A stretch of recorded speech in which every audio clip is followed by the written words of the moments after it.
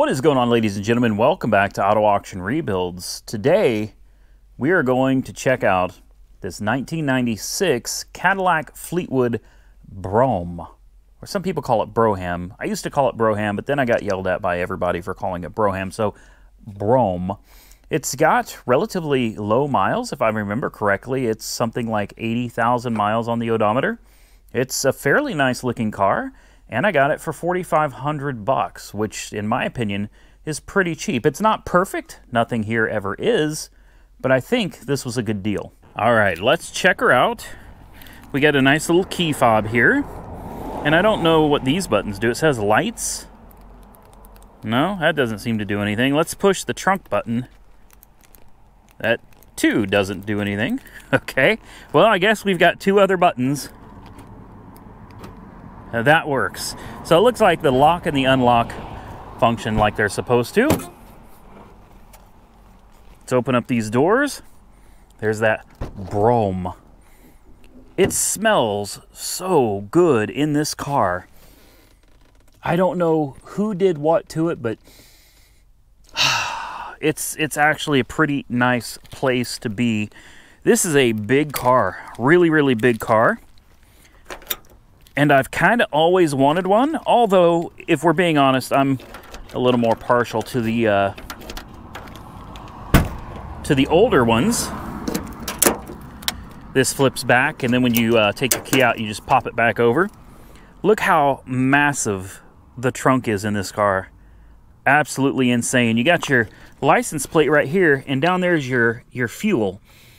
Are you seeing what I see? It is nasty under here, moldy, mildewy. Looks like it's been sitting for a long time. In here, you got this little lever. When you pull it, you can't get to the gas cap. Pretty slick, huh? I'm gonna tell you right now, I love this car. Soft close trunk. It should pull itself down. It should pull itself down. It should pull. Okay. Don't do me like that. Isn't that the way cars go? They'll act right until you're either trying to show them off or you're trying to sell them. And then they start acting kind of foolish. I don't know what's going on under here, but my guess is it's got something to do with this. Let's try it one more time. Maybe it just needs a good... No. Okay. So, looks like we found the first problem that I get to work on, is figuring out why the trunk doesn't want to soft close. It's supposed to pull itself down, and I have opened the trunk about 20 times, and it has worked every single time except for when I try to put it on video. One of the things that's missing on this car is white wall tires. It just doesn't... It doesn't look right. Now, it looks like somebody just put these tires on, so what I'm thinking is this car probably sat for a very long time, probably belonged to an older person. They drove it rarely, and, you know, either they quit driving, they passed away, something happened, and the car ended up sitting for many years, would be my guess. Yeah, these are like new tires. These tires are like brand new. They're matching. They're all Kumos. Looks like they're low on tire pressure, though. Let's see if we can find a date code on these. Oh, wow. Okay. The tires are from 2014. Yeah, they're almost a decade old. So someone put these tires on it in 2014. I'm seeing a theme here. It really is starting to look like this car just sat parked somewhere for a long time. There's a little damage here to the seat. So what this is, it's not, there is a little damage to the seat there, nothing major, but I would like to replace this piece. It broke right here, and because of that, it doesn't hold, I can't get it back on, but it doesn't hold this to the seat anymore. So if I could find one of those, that would be nice. Also, fuse box cover is missing, and something, I guess this is just from the heat sitting out in the sun, it melted the defroster vent for over here. It's not perfect. I told you it wasn't. The dashboard is relatively good, though. I mean, most of the stuff in here looks really, really good. There is a crack way back there on the dash. And here's an oil change sticker. Next service due April of 2015. Interesting, that's 1 year after the tires were installed at a mileage of 84,480. Well, I'm curious to see what the miles are now. Fires right up. Radio comes to life. I hear the power antenna working. She's got 81,372 miles. 81,372, 84,480. That means right after the oil was changed, this car had to have been parked. And that was in 2015. That's 8 years. 8 years this thing has been parked. This door needs lubed up a little bit. Important window works. A lesser important window works. Oh, you hear how stuck that was? And what about this one? That was kind of stuck too. You can hear they're a little crispy. They've been there for a while. What do we got in here? We got an original. We got an original 96 maintenance book. I wonder if there's any maintenance log. Nobody ever used these, so I really would not be surprised if this has nothing in it at all. No. Attach coupon to work order. No. So it's there, it's just never been used. That doesn't work either. Remote trunk release, you should at least hear it pop. You got your dual cigarette ashtrays, and you can tell they have never been used. There's gum wrappers in them, and that is it. Okay, maybe they've been used once or twice. Let's listen to this LT1 engine.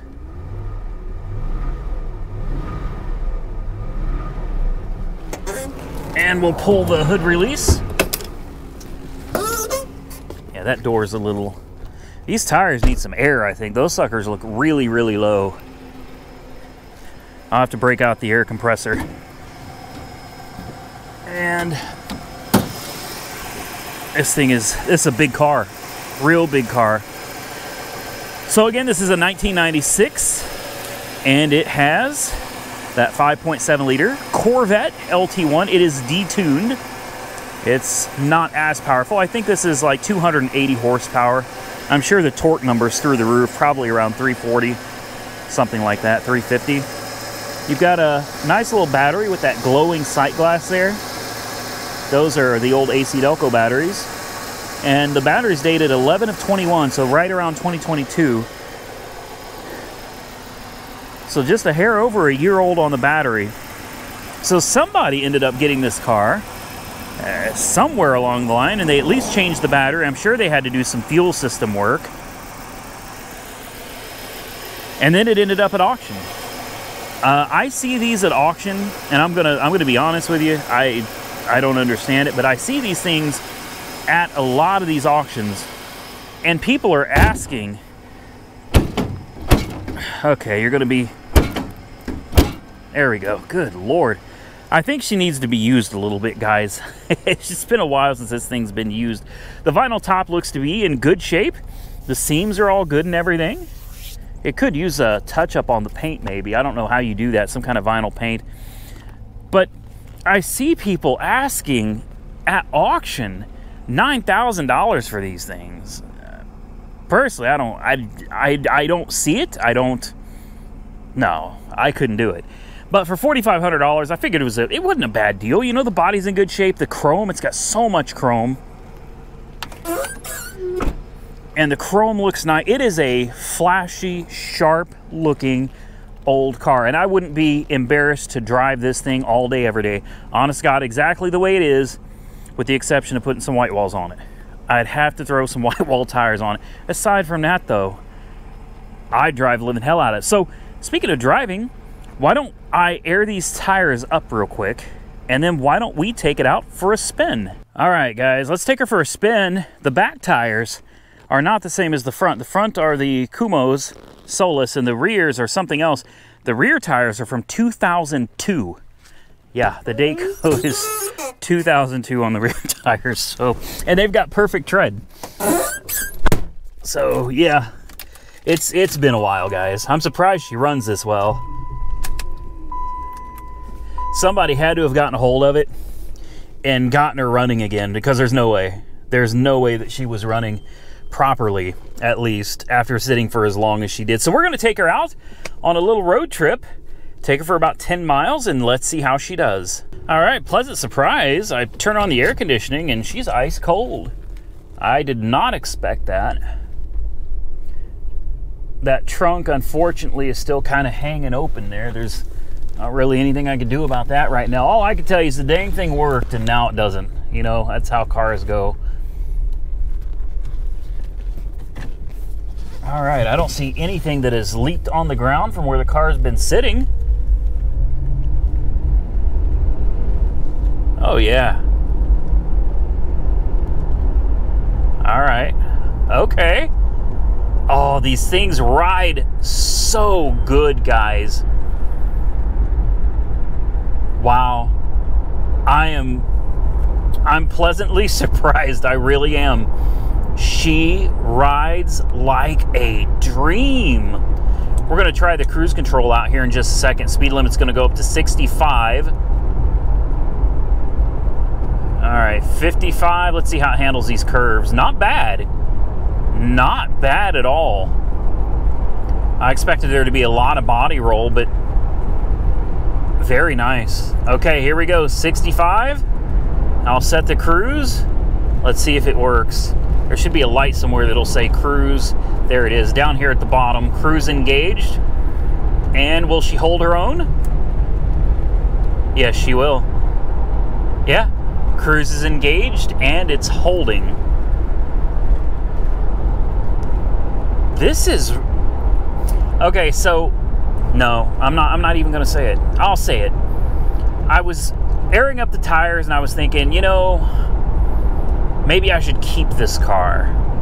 And then I decided, Randy, you got to stop, man. We're not in the business of buying and keeping cars. There's a few cars that I would like to keep and hold on to. This one, I wouldn't mind holding on to it. I don't really see the value going up. And I don't see myself really utilizing the car at all. In fact, I don't see myself utilizing any of the cars that I have currently, aside from my new truck, maybe Jessica's Mustang, and that's pretty much it for now. A big Bertha of a car like this, even though it'll surprise you, she gets good fuel economy. These things are supposed to get about 26 miles a gallon, if I remember correctly, on the highway. Overdrive works great. It just kicked in because we're going up a hill. Horn. Wow, that's a horn. Yeah, this is a nice place to be, especially for something that's 1996. Mechanically, great running, driving, shifting car. Steering feels wonderful as well. I'm surprised it's riding so good on such old tires. I would highly recommend tires on this. And if I might add my recommendation, white walls. Cadillac's gotta have white walls, man. If I were to put tires on this, I guarantee you I would put some white walls on this bad boy. We're doing 66 miles an hour. She's not shaking or vibrating. She's running perfectly smooth. And I really enjoy the ride. It's a nice... I sure wish I could keep everything. I really do. Unfortunately, that's just not the way it works. Being that remote, or that trunk thingy was working the other day, the pull down, I'm gonna bet maybe the motor's given out on it or something. So probably gonna need a motor. Thankfully it still closes, but I'd bet just a cheap used eBay trunk motor would probably solve that problem. So when I get home tonight, I'll do a little looking around, see if I can find one, and if I can, well, we'll probably just go ahead and replace it. If I can't, I mean, how much could something like that really be? AC feels really nice. I'm wearing a heavy jacket today, and this car does not have any tint on the windows, so the car is relatively warm, and that air conditioning is keeping me nice and cool. Another big shock to me is the lack of noise.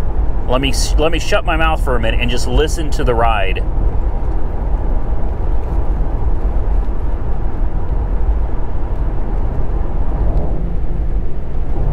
All right, this is not a good road. This is a really bumpy road, and I don't hear anything rattling around. And I'm sorry, GMs, Fords, most of American cars from this generation and quite a few prior generations, they would squeak and rattle the minute you drove them off the showroom floor. And God knows, after 20 or 30 years, things started getting real bad. But not this. This one is just smooth as silk and nice and quiet. We made it halfway, although I'm not surprised. I didn't tell you guys this, but I drove this like 30 miles yesterday.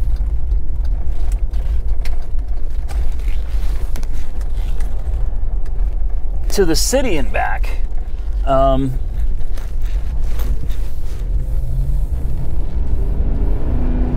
Oh yeah, trans is strong. Okay, I like this. No, I don't. I'm not going to fall for another damn car. I'm not going to. We'll set the cruise again. Anyway, I drove this car something like 30 miles, 35 miles yesterday. I had a trailer attached to my truck, and I didn't want to drag the trailer all the way down to go get some dinner. And I didn't want to drop the trailer just to go down to get some dinner. So I looked at this. We had Nick, and we needed a car that had more than 2 seats. So I saw this, and I was like, screw it, man. Let's take the Fleetwood. So I already knew that it was going to ride and drive just fine. And I'm still surprised. Like, this is my second time driving it. And I'm really surprised. The steering wheel is, I got to try to stay straight on the road here. The car's not veering off the road, but these roads suck. But like natural position, she sits relatively straight right there. Very nice. She cruises straight down the road. Everything sounds healthy on this. I think this was a great deal, guys. I really do. $4,500, relatively low miles, under 100,000. Good Carfax report, not a salvage title or anything like that. These things are absolute beasts. I don't know, comment below and tell me what you think of the 96 Brougham. Remember, this is the very last year these were produced.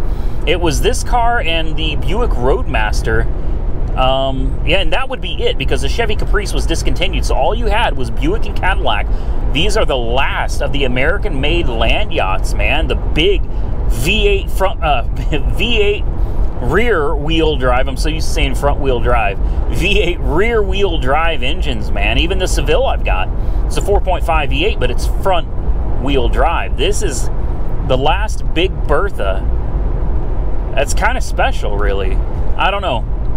If I were to sell it, this one I would absolutely have to sell for a profit. I absolutely refuse to lose money on this particular car. This is far too nice to just give away for nothing. So I don't know. You guys will comment below, I'm sure. What do you think an old car like this is worth? I'm sure there's not a huge market for it. This isn't something everybody's looking for, but there's got to be a few people out there that see something like this and they're like, man, that car is worth a few dollars. So comment below, tell me what you think it's worth. We're going to get back to the house, and then we'll take one last look at this bad boy before we call it a day. Well, we made it back, safe and sound. Isn't there just something about the front end on this car? It's a beautiful, beautiful car, man. Yeah, I think I am going to go ahead and let it go. I can't keep everything. And the more I think about this car, the more I think how long this thing has been sitting. You know, even if it's only been 7 or 8 years, she's been sitting a long time. This thing needs to be on the road. Somebody needs to be driving. There's got to be somebody out there that will see the value in this car, buy it, and actually drive it and use it. Granted, that person's probably 70 or 80 years old. I don't know. I would drive it. If I didn't already have 20 cars, I would absolutely drive the hell out of this car. In fact, today I'm trying to decide which one of the cars I have out here that I want to take home, and I've got it tied up between 2 of them. And believe it or not, it's not the Sea Mustang, although God, I love that car.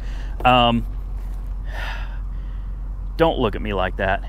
Don't look at me like that. It makes me I'm tied between this car, and I know you're going to think I'm absolutely crazy, but I really am tied between taking the Aston Martin home today on those gravel roads or taking that Fleetwood home, and I'm not quite sure which one it's going to be. If you saw the hood up on the Subi and you're wondering what is going on, well, I'm thinking maybe we should do some video content on this car. Definitely some video content on this car. I think we could put this one back together. I do. I know it's kind of rough on the inside. The outside's good. It's got good tires. It runs and drives good. Throw some hubcaps on it. Get all the missing intake pieces from a pull-apart yard or something like that. Get the interior from the same pull-apart yard and put her back together. And then send this car down the road. Because this, although it's disgusting and it's been through hell, this is a good car. This is a good car. Same thing with the Ford Probe. This one I think we need to get to here very shortly. I'm going to replace both of the doors. I found them used, obviously. You're not going to find used parts for this anymore, or new parts for this anymore. But I think we could get a couple doors and then send this down to Mako and have them throw a fresh paint job on it. And it would make this car look almost new again, guys. Maybe do a little touch up on the wheels there. But this car deserves it. She did great making it all the way from Indiana down here. And I had my doubts about this one, but she made it. The Citation, there's a little bit more work to do on it. Nothing much, really, but there's just a little bit of work to do. We might as well wrap that up in a video as well and send this one down the road. On the chopping block, probably as soon as I get back, is going to be the C-Class, the Celica, and this Cadillac right here, as well as the Sea Mustang, the Jeep, there's probably the tow truck, and don't forget we have a van back here, a handicap van that I know absolutely nothing about. It got dropped off and I just left it sitting here. I'm gonna try to make a video on this today. I don't know when these videos are gonna come out, but for me it's the 8th and I am flying out with Monkey Wrench Mike tomorrow on the 9th, and we're going to Florida to go meet Sam Crack and pick up a Corvette from him. And then we got a lot of traveling to do, but this thing got brought down here and I just kind of left it sitting here. Keys are still in the ignition. Ooh, it doesn't smell the best. Yeah, I mean, it's not awful, but it definitely doesn't smell the best. Yeah, she's dead as a doornail. But I definitely got to get a video out on this one. This is that handicap van that I was telling you about. It's got this seat with this controller here. I don't know how all this stuff works, guys, but do not operate unless locked in swiveled exiting position. See, I don't know anything about that. But anyway, you got these buttons that I guess turn the chair, and then it comes out of the van, like comes way out of the van to help the person get into a wheelchair. So personally, I think that's pretty cool. And then we've got the actual wheelchair lift. Can you believe the gas shocks work on this? You got the actual wheelchair lift right here with this button, I guess just up and down, strap, and then a foot pedal. And then there's the glove box and some other little knickknacks. So anyway, this video will be coming soon. This is a $400 win. How bad can you go on $400? And then later today, the gentleman that we did the giveaway with this Lumina on, he is coming up here from Texas to claim his free car. And I hope it does him well. It's not pretty, but the damn thing runs and drives really, really well. So hopefully this car will do him some good. So we got a lot of stuff coming, guys. Just stick with me, stay tuned. I think that's the end of this video.